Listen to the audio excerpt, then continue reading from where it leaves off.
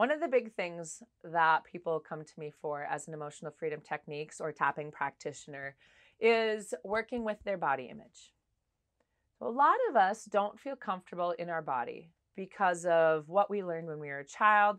Maybe someone told us that, on the playground that, that sweater's ugly or you're stupid or you're whatever, right? And it actually impacts not only how we feel about ourselves, but how we feel about our bodies.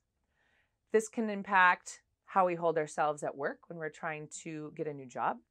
This impacts how we hold ourselves in our relationships, how we believe we should be treated, right? So all of these things come forward. So one of the things I do is help people work with what is their body image and what is their confidence level about it, and how does it impact how they interact with food and alcohol.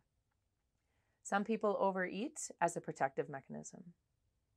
Some people overeat as a way to self-console because they don't feel good, right? Some people undereat because they don't feel their body image is good enough. They're not whatever it is that they believe. So if you're struggling with your body image and you're struggling with your self-esteem around your body, working with emotional freedom techniques can really help you align yourself with something that's more healthy and more confident and more powerful for yourself. So that way, when you're out, when you're alone and when you're out, right, you have confidence in who you are and how you choose to present yourself to the world.